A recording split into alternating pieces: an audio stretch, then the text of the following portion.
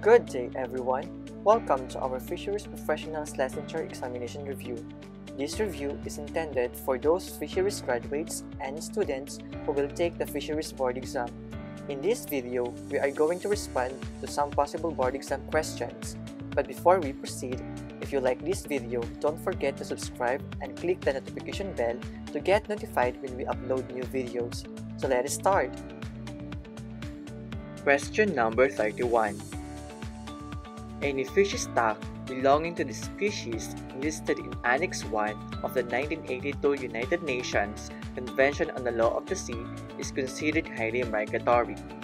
Which of these species are considered highly migratory? A. Marlins. B. Swordfish. C. Frigate mackerel. Or letter D, all of these.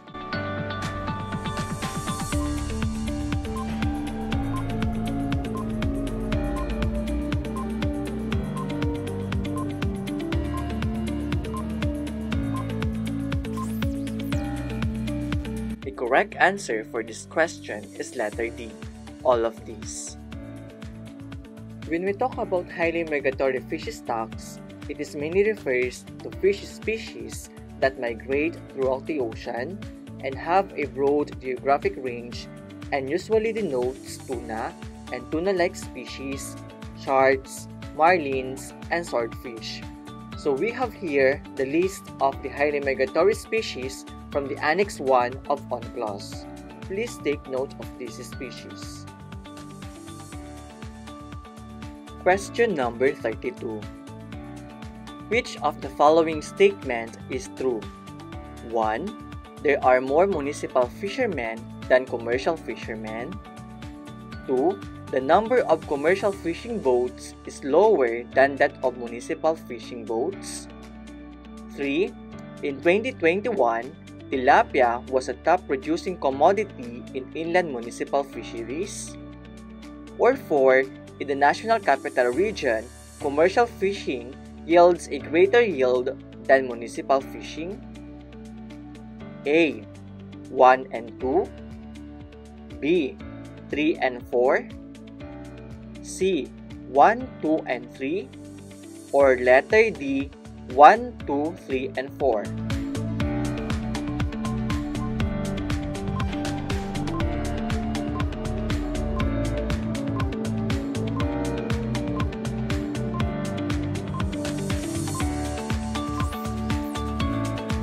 The answer for this question is letter D, 1, 2, 3, and 4.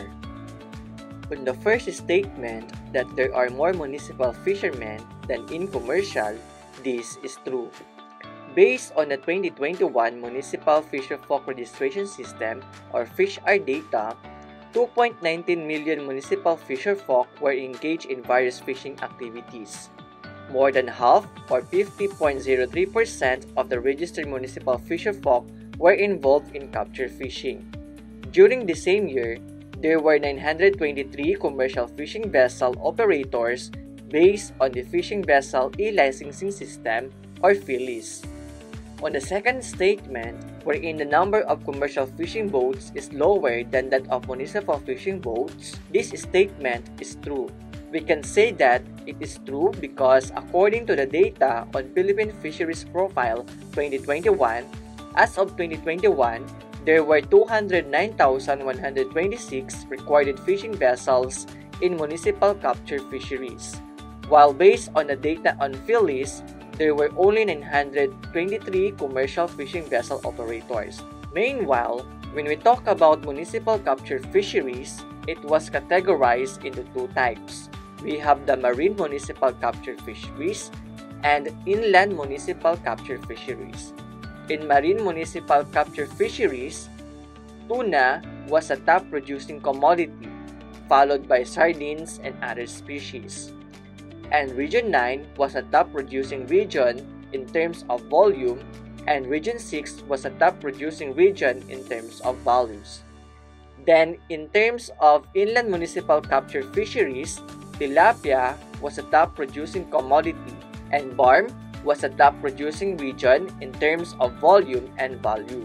So the third statement that in 2021, the tilapia was a top producing commodity in inland municipal fisheries is true. By the way, all of the information stated earlier was based on the Philippine Fisheries Profile 2021. For the last statement, in the National Capital Region, commercial fishing yields a greater yield than municipal fishing. This statement is also true. So we have here the volume of regional fisheries production 2021 from PSA. In National Capital Region, commercial fisheries gain a volume of production of about 76,740, while its municipal fisheries only reach 5,518. Question number 33. On what year was the Republic Act 8550 amended? A. 2014, D. 2015, C. 2016, or letter D. 2017?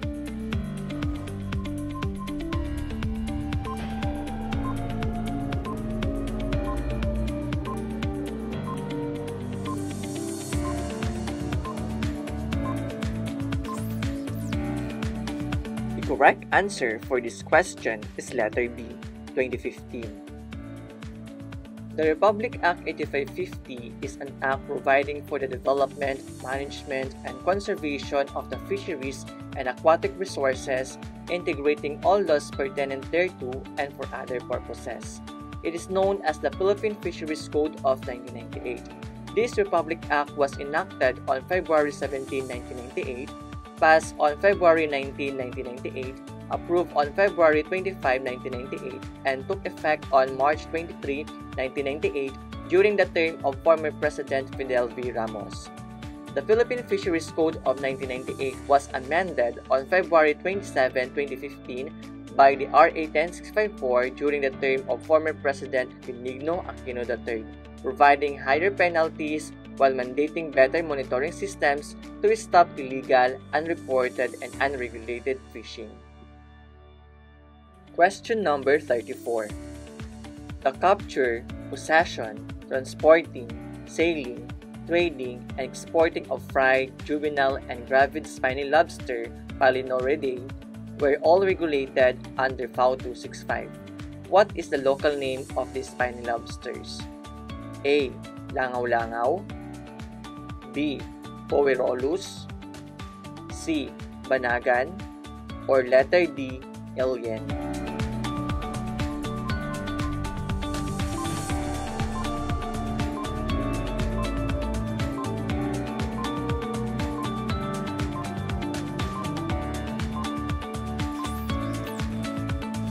The answer for this question is letter C, Banagan.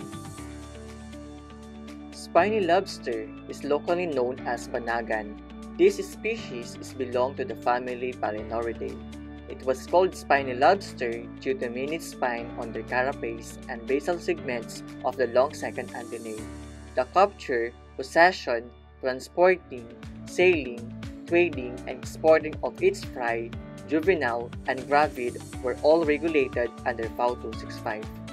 When we talk about Poewilorus, it is the fry stage of spiny lobsters, pre-juvenile, swimming, and non-feeding transitional stage, short-lived and lasting for 2 to 3 weeks prior to juvenile. It looks like a very small lobster, but it's still translucent. On the other hand, langaw-langaw is a local term referring to a mangrove crablet. It is the early juvenile stage of mangrove crabs with carapace width less than 5 cm. The regulation on the catching, possession, transporting, sailing, trading, and exporting of mangrove crablets, juvenile mangrove crabs, and gravid mangrove crabs, the Celia species, were regulated under FAO 264. Kuto-koto and alien are the another local names for mangrove crablets. Question number 35. This is the largest lake in the Mindanao and the second largest in the Philippines. It is considered as one of the 15 ancient lakes in the world. This is known as Blanc. This is the largest lake in Mindanao and the second largest in the Philippines.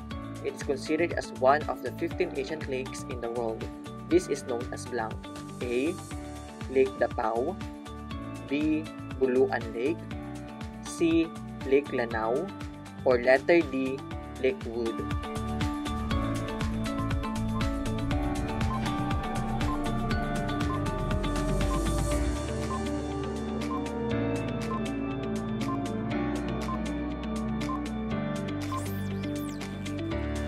The answer for this question is letter C, Lake Lanao.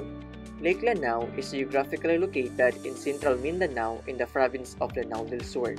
It is the largest lake in Mindanao and the second largest in the Philippines. It was considered as one of the 15 ancient lakes in the world. It has 5 watersheds with rivers and major tributaries. The lake is famous locally for its various uses and internationally for its endemic cyprinids. This lake has an area of 34,809.49 hectares. So we have here the list of the major lakes in the Philippines, starting off Laguna de Bay, Lake Lanao, Taal Lake, Lake Mainit, Naujan Lake, Lake Buluan, Lake Batu, Buhi Lake, Lake Dapao, Lake Cebu, Lakewood, Manugaw Lake, Baaw Lake, Paway Lake, Lake Maughan, Lake Danao, Lake Pagusi, Pinamaloy Lake, Lake Balut, Lake Imelda, Bito Lake, Lake Nunungan, and Lake Sampaloc. In the 2020 Philippine Fisheries Profile list of major lakes in the Philippines, Lake Cebu of South Cotabato was included in the top 10. However, in the most recent publication, the 2021 Philippine Fisheries Profile, it was replaced by Lakewood of Zamboanga del Sur. Question number 36. What is the most popular and effective fishing gear for pelagic fishes in the Philippines? What is the most popular and effective fishing gear for pelagic fishes in the Philippines? A. Pull and line, B. Gill net, C. Purse seine, or letter D. Trawl?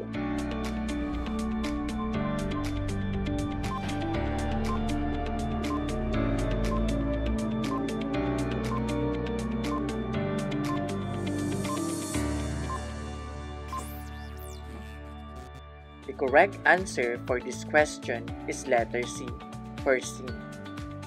Purse seine is used to encircle fish schools in mid-water, close to the surface by a netting wall with small meshes. The lower part of the net is then closed to prevent escapement by diving. In general, the purse seines are surface gears used in the marine, coastal, and high sea waters. Aggregated resources in the upper levels are most common, but fish at depths up to 300 meters can be targeted. The purse seine can be used by a large range of vessel sizes, ranging from open boats and canoes up to large ocean-going vessels. The purse seines can be operated by 1 or 2 boats. Most usual is a purse seine operated by a single boat, purse seiner, with or without an auxiliary skiff. Moreover, the purse seines are also used in inland areas when there is enough room for the operation of a large net. Purse seine fishing is used almost exclusively for pelagic fish like herrings, sardines, sardinella, anchovies, mackerels, and tunas. According to Southeast Asian Fisheries Development Center, the purse seine is operated mostly in West Palawan waters, the South Sulu Sea, the Visayan Sea, the Moro Gulf, and Lamon Bay. Ground scad, sardines, skipjack, frigate tuna, and mackerel are the major species caught by the purse seine. Question number 37. Commercial fishing vessels may fish within municipal waters if the following conditions are met. Commercial fishing vessels may fish within municipal waters if the following conditions are met. 1. Applicant vessel, including the ship owner, employer, captain, and crew, have been certified by the appropriate agency as not having violated with the Fisheries Code, environmental laws, and related laws. 2. Methods and gears used in fishing must not be illegal. 3. The vessels can only operate within a 10.1 to 15 kilometers area from the shoreline. 4. Commercial fishing is allowed in waters less than 7 fathoms deep as certified by the appropriate agency. A. 1 and 2, B. 3 and 4, C. 1, 2 and 3, or letter D. 2, 3 and 4.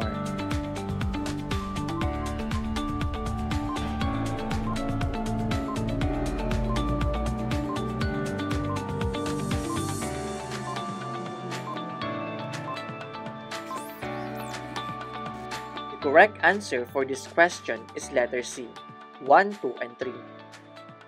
It was stated in Section 18 of the Philippine Fisheries Code, or the RA 8550, as amended by RA 10654, that all fishery-related activities in municipal waters shall be utilized by municipal fisherfolk and their cooperatives or organizations who are listed as such in the Registry of Municipal Fisherfolk. However, the local government unit, or LGU, may authorize or permit commercial fishing vessels through an ordinance under the following conditions. First, only small to medium commercial fishing vessels are allowed to fish in municipal waters. Second, the vessels can only operate within a 10.1 to 15 kilometer area from the shoreline. Third, no commercial fishing in depths less than 7 fathoms. Fourth, methods and gears used in fishing must not be illegal. Fifth, prior consultation through a public hearing with the municipal or city pharmacy has been conducted. And last, the applicant vessel, including the ship owner, employer, captain, and crew, have been certified by the appropriate agency as not having violated this code or the Philippine Fisheries Code, environmental laws, or related laws. Question number 38. The most popular and effective fishing gear for demersal fishes in the Philippines is known as blank. The most popular and effective fishing gear for demersal fishes in the Philippines is known as blank. A. Trawl, B. Pole and line, C. Gill net, or letter D. Persimmon.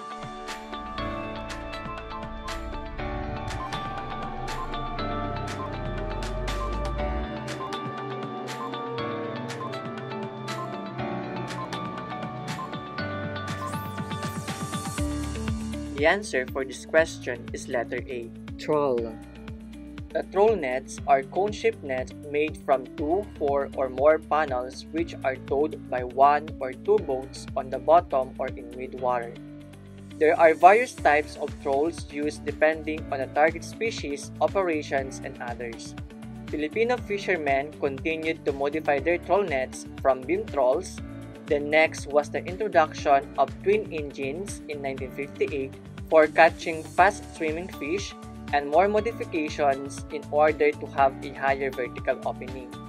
In the latter part of 1966, the Norwegian type trawl was adopted by the industry. During the early part of the 1970s, a German trawl net was tried in Manila Bay. This was the Hermann Ingel type, and it was made of pure nylon twine. Lately, in 1992, the bottom pair trawl was introduced by Chinese fishermen under a joint venture agreement. There are more modifications of trawl that have been introduced into the trawling industry in the country, and presently, the otter trawl is the most effective fishing gear for catching demersal fish in muddy, sandy bottom conditions. Additionally, it contributes some pelagic species. Furthermore, trawl is used both by the municipal and commercial fishermen. And trawl fishing in the Philippines can be grouped into 3 major categories: the otter trawl, pair trawl, and beam trawl. Question number 39. How can fishing effort and fisheries resources be managed for traceability by tracking and monitoring the position, course, and speed of the vessels at any given time? A. Through implementation of the vessel monitoring measures. B. Through implementation of the vessel monitoring management. C. By establishing the limit reference points. Or letter D. By establishing the target reference points.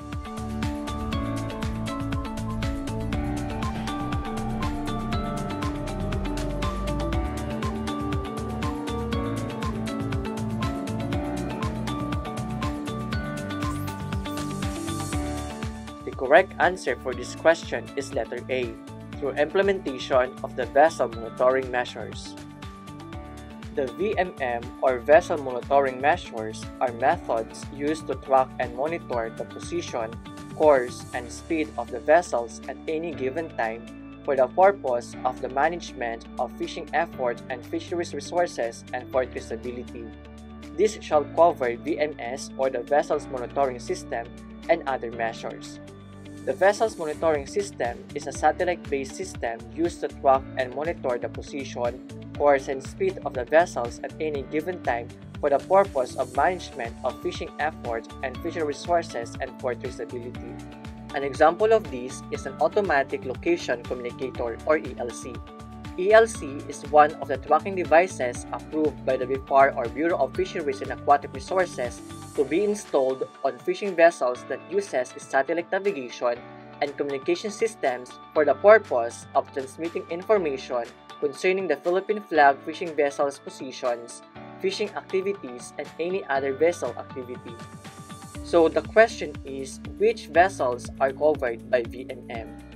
It applies to all licensed Philippine flag fishing vessels operating within and outside Philippine waters as follows. First, all licensed Philippine flag commercial catcher and carrier vessels operating outside Philippine waters must be installed with a TOWIE Automatic Location Communicator or ELC. Then second, for catcher vessels operating in Philippine waters, the application of VMM is determined in consultation with the stakeholders. The rules and regulation for the implementation of VMM or Vessels Monitoring Measures and the Electronic Reporting System for commercial Philippine flag fishing vessels were under FAO number 266 series of 2020. It amended the FAO number 260 series of 2018. Under FAO number 266, VMM shall apply to licensed Philippine flag fishing vessels targeting straddling and highly migratory stocks within and outside Philippine water. No commercial vessel shall engage in fishing activity without VMM. The VMM is also applied to all licensed Philippine flag commercial fishing vessels authorized by the BIFAR to operate in the high seas and those fishing vessels with access rights to fish in other countries' exclusive economic zones. Question number 40. These are biological indicators that are used to compare and show where the stock should be in terms of harvest, size, yield, catch rates, size at maturity, and others for them to be considered at a sustainable level. A. Harvest control rules. B. Harvest control measures. C. Reference points. Or letter D. All of these.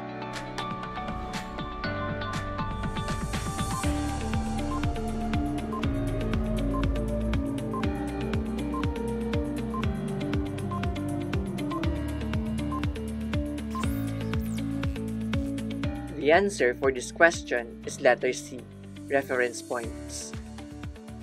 Reference points are biological indicators that used to compare and show where the stock should be in terms of harvest, sizes, yield, catch rates, size at maturity, and others, for it to be considered at a sustainable level. It serves as benchmarks or standards for managers to impose adjustments in the harvest and use of the stocks. They provide a basis for determining what are to be avoided, maintained, and achieved.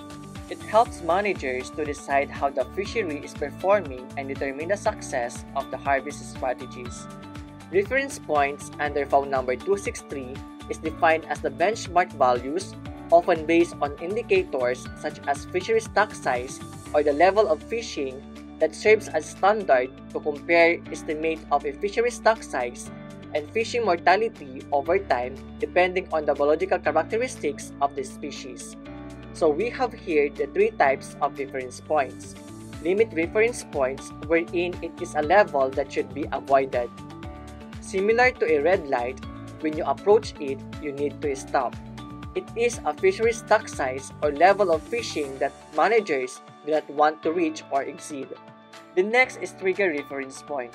It is a level that signals the need to take prescribed actions. Similar to a yellow light, when you approach it, you should slow down or exercise caution. It represents an intermediate fishery stock size or level of fishing that alerts managers and may initiate in management action to, for instance, slow the level of fishing to avoid exceeding a limit reference point. In essence, the trigger can provide a buffer between the limit and target reference points. Then last, the target reference points. It is a level to be achieved and maintained, similar to a green light but more like a bullseye on an archery target. It is a fishery stock size or level of fishing mortality that we aim for. It incorporates biological, ecological, social, and economic considerations.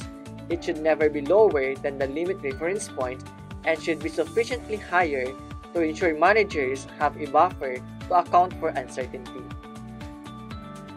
Question number 41. Which of the following sense organs allows fishes to detect even the slightest or weakest water movements?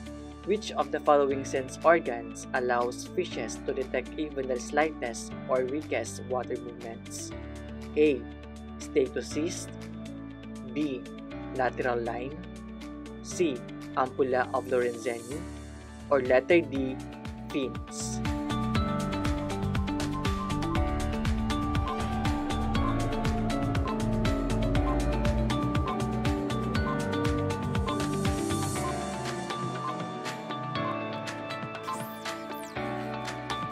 The answer for this question is letter B, lateral line. The lateral line is a sensory system that allows fishes to detect weak water motions, vibrations, and pressure gradients. It also allows fishes to orient themselves in a water current or radiotaxis, gain information about the spatial environment, and plays a vital role in schooling. The sensory cells within the lateral line are known as hair cells. In the lateral line, hair cells are contained in sensory units known as neuromass. As mentioned by Blickman and Zilek 2009, neuromass is the smallest functional unit of the lateral line. It is a sensory structure that consists of a hair cell epithelium and a cupula that connects the ciliary bundles of the hair cells with the water surrounding the fish.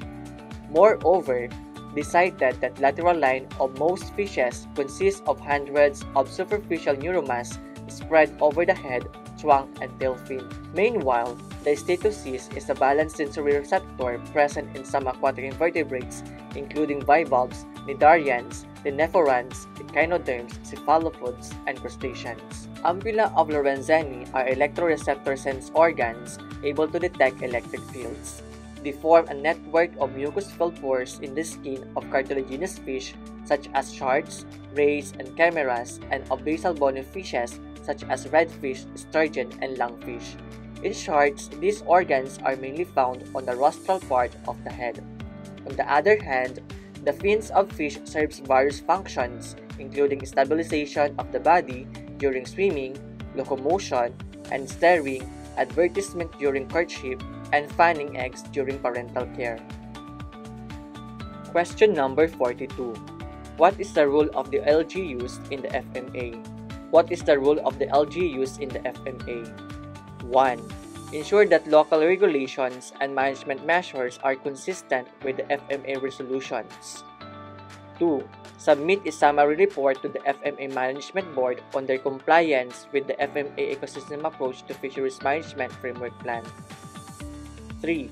Prepares their respective EAFM action plan or updates their existing coastal resource management plan to be consistent with the FMA EAFM framework plan as may be appropriate. 4. Have the power to manage and implement regulations of fisheries in municipal waters. A. 1 and 2. B. 1, 2, and 3. C. 1, 2, 3, and 4. Or letter D. 1 only.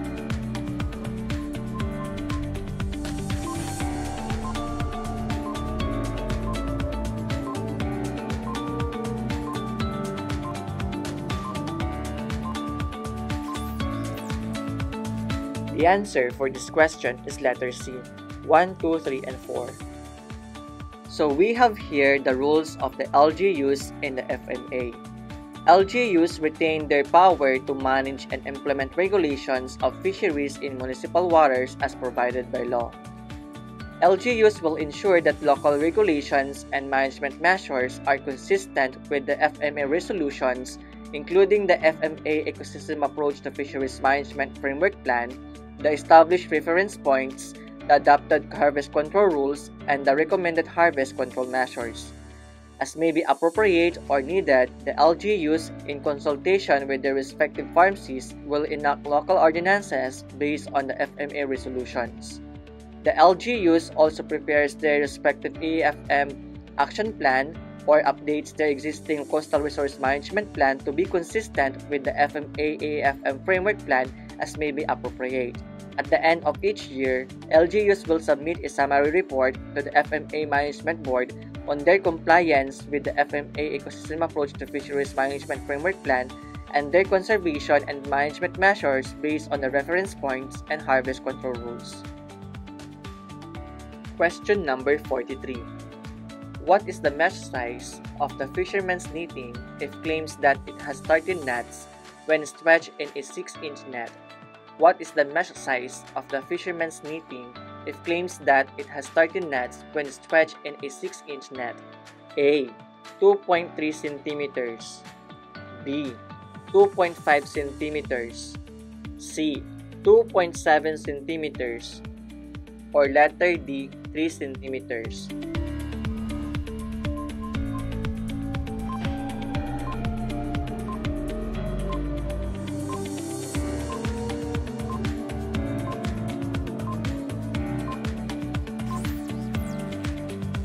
The answer is 2.5 centimeters.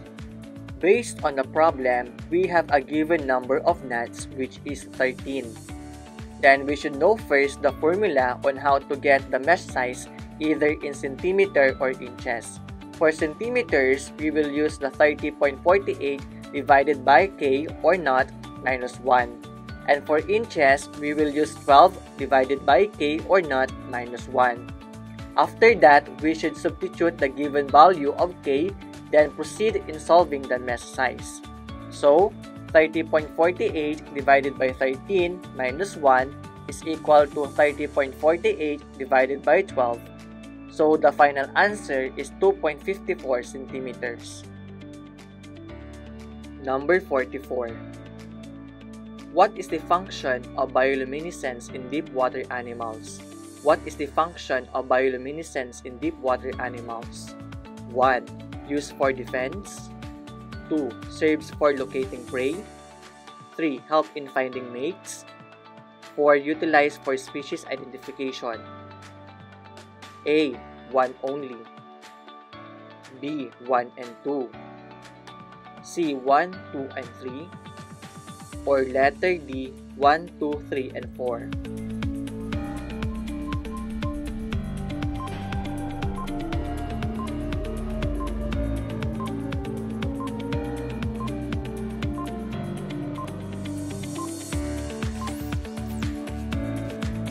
The correct answer for this question is letter D, 1, 2, 3, and 4. According to NOAA.gov, bioluminescence is the ability of an organism to create light. It is one of nature's most amazing phenomena, seemingly drawn more from science fiction than science and natural history. It is the light produced by an organism using a chemical reaction. It is most common among fish, squid, and what we call the gelatinous zooplankton, like jellyfish, siphonophores, comb jellies, and other animals that are mostly made of water. As mentioned by OceanConservancy.org, all bioluminescent animals contain luciferin. It is a compound that produces light when it reacts with oxygen. But some, like tiny dinoflagellate plankton, produce their own, where others, like squid and some fish, absorb bacteria that contain luciferin. Deep ocean environments are almost completely dark, yet light is still important in these environments. Thus, bioluminescence may provide a survival advantage in the darkness of the deep sea, helping organisms find food, assisting in reproductive processes, and providing defensive mechanisms. But we don't really know the main purpose or function of bioluminescence. Number 45. According to the Philippine Fisheries Profile of 2021, tuna was the top producing species for capture fisheries, contributing 23.10% of the total capture fisheries production volume. What tuna species is locally known as gulyasan? According to the Philippine Fisheries Profile of 2021, Tuna was the top producing species for capture fisheries, contributing 23.10% of the total capture fisheries production volume. What tuna species is locally known as gulyasan? A. Big eye, B. Frigate, C. Skipjack, or letter D. Yellowfin?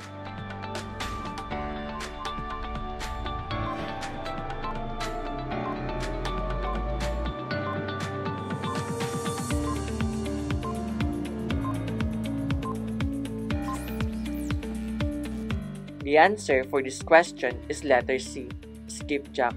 The top producing species for capture fisheries in terms of volume production in our country is the tuna, which comprise of frigate tuna, which is locally known as tulingan, skipjack as gulyasan, eastern little tuna, which is locally known as bonito, big eye tuna and yellowfin tuna, which both locally known as tambakol or barilis. On the other hand, Bali sardinella was the top producing species among small pelagic species, slipmouth among demersal species, and skipjack among oceanic tuna.